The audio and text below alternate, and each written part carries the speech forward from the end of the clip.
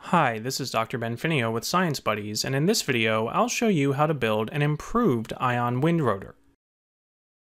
The previous video, which you can find linked in the description below this one, shows you how to build an ion wind rotor using a Van de Graaff generator, a nail, and a piece of aluminum foil or aluminum cut from a beverage can. You can also check out that video to learn how exactly the ion wind rotor works. And while this version works well as a demonstration, there can be a lot of friction with the nail and performance is not always consistent. In this video, I'll show you how to build an improved version with a copper pipe that acts as a much lower friction bearing. Let's get started. First, you will need a piece of copper pipe. The exact size is not critical, but something about a 1/2 inch in diameter and 4 inches long works well. Use a hacksaw or reciprocating saw to cut the pipe to length. And don't forget your safety glasses.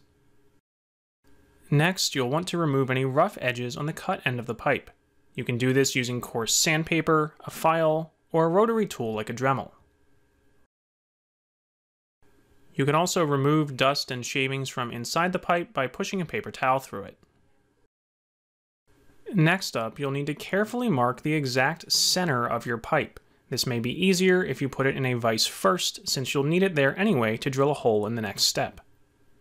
You will now need a nail and a drill bit with a diameter that is slightly larger than the diameter of the nail. Now, here's the key step. Carefully drill through one side of the pipe, but don't drill all the way through the other side. You just want to drill until you feel a little bit of resistance and have enough to make a small dent on the inner wall of the other side of the pipe. This should allow you to balance the pipe on the nail by putting the tip of the nail into that dent, creating a very low friction pivot. Before you continue, you should clean out any new shavings from the inside of the pipe. Now, you'll need 2 more nails and 4 small rubber bands roughly the same diameter as the pipe. The nails will form the electrodes of your rotor. Attach them to the copper pipe using 2 rubber bands per nail. When you're done, the nails should be parallel to each other, but pointing in opposite directions and located at opposite ends of the pipe. You can make small adjustments using the rubber bands if you need to reposition the nails. Next, take your nail from earlier and press a piece of electrical tape all the way down the shaft with the sticky side facing towards the head.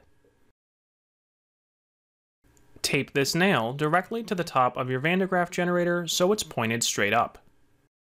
Balance the pipe on top of the nail, and when you turn the Van de Graaff generator on, the rotor should start spinning on its own. For complete written instructions and suggestions about how you can use this ion wind rotor for a science fair project, for example by comparing the performance of different electrodes, check out the link in the description below this video. For thousands of other fun hands-on science and engineering projects, visit us online at www.sciencebuddies.org.